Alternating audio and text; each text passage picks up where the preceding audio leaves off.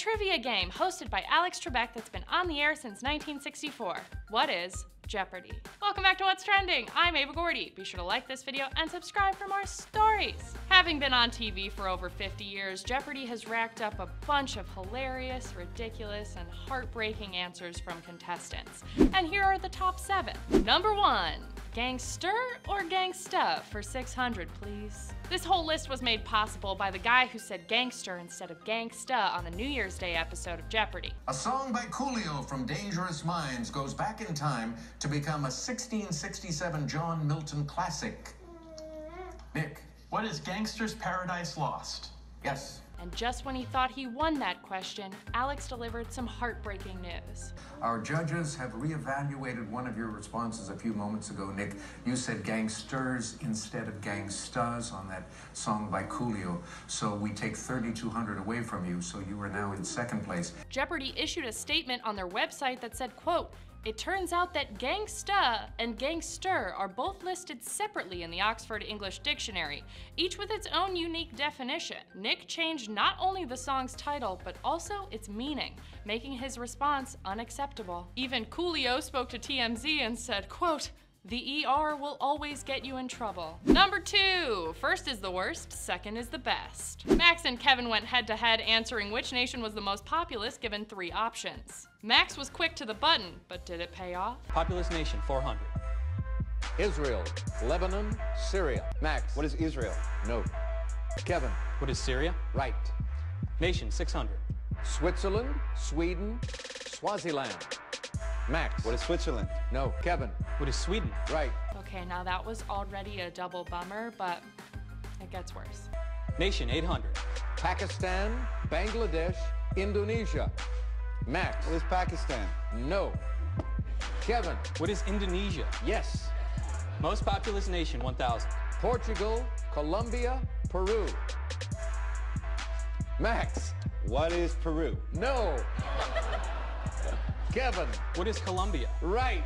At that point, it's like embarrassing. I would never forget if that happened to me, and neither would my friends and family. I would be ruined. Number 3, a feel-good story. Not all of these are disappointing. After realizing he didn't know the answer to the final question, Leonard Cooper wrote down a hilarious answer. He come up with Ike. Dwight David Eisenhower? No, I didn't.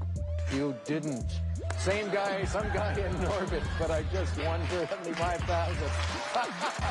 You did indeed. Way to go. Come on over here. That was the second day of competing for those 3 contestants on Jeopardy's teen tournament. And seeing as he was far ahead of the rest, he risked $0 and took home hella money.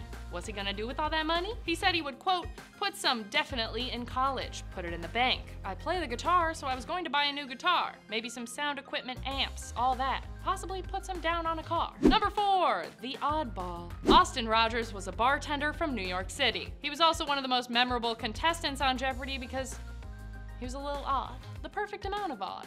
And he walked with me onto the stage, and I'm like, it's the llama. So I got that going for me, which is nice. Absolutely, yes. Even James Corden was obsessed with him, calling Austin his new bae. Jeopardy champion Austin Rogers. Have you seen this guy?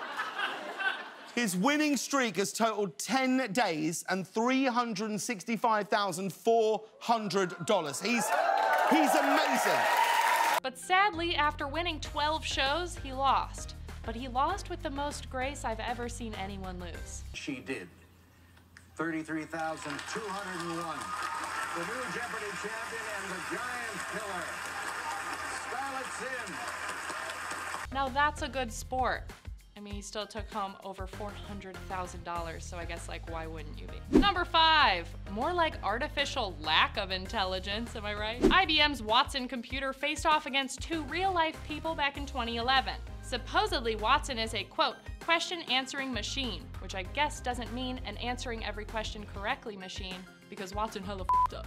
Going into final 36,681, and the response was, what is Toronto? With a lot of question marks, which means, of course, that Watson had many, many doubts. Regardless, Watson ended up winning the entire competition because he's a robot, and those other 2 dudes were way far behind, and Watson didn't risk a lot because he's smart. Number 6, yikes. In common law, The age of this, signaling adulthood, is presumed to be 14 in boys and 12 in girls. Tom, what is the age of consent? No. Yikes. And finally, number 7, the sassy snap. Louis Vertel answered a double Jeopardy question with the sassiest snap ever recorded on television. Arthur Miller thought 1690s Salem was relevant to 1950s America when he wrote this play. What is the Crucible? You got it, and... The moment went viral on YouTube, Twitter, and Facebook, and then we had him on our show. This show, What's Trending. You do this consistently in your life. It wasn't just for this moment, like it came out of nowhere. I do it both intentionally and unintentionally. When I'm really competitive and I'm like winning at stuff, it's like, I won, you know what I mean? Like, you should be scared of me. I am scared, Louis. You did that. So there you have it, the top 7 Jeopardy moments curated by yours truly. What was your favorite? Which ones did we miss? Maybe we'll make a part 2. I don't know. Be sure to like this video and subscribe for more What's Trending. For more stories, go to whatstrending.com.